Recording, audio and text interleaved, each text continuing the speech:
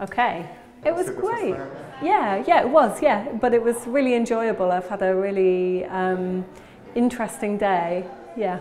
I really enjoyed the morning kind of exercises. I felt like I took care of my body for the first time in ages, starting with stretching and some pair work, which felt really physically great.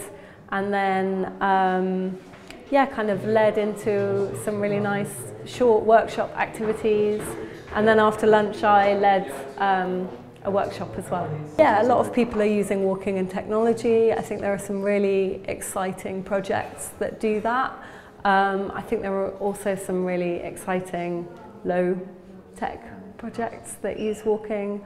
I think one of the reasons that people are so taken with walking perhaps at the moment, or there's this kind of flourishing of people making work using walking, is because it ties together interests in space and place and mapping, and all of those things kind of have a way of lending themselves towards using.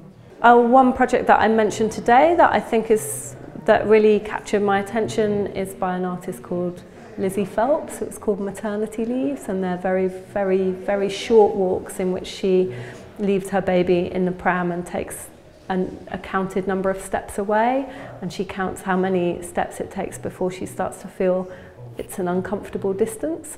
So it's a walk sometimes maybe of only 9 or 10 paces, but even though it's incredibly short, it's a very meaningful walk. And so I'm quite interested in how even the most minuscule of walks can be an artwork.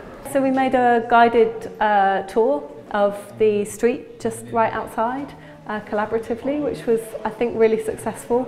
I think people got a lot out of it. It did what I wanted it to do, which was to enable people to look at things and see things that they wouldn't normally notice.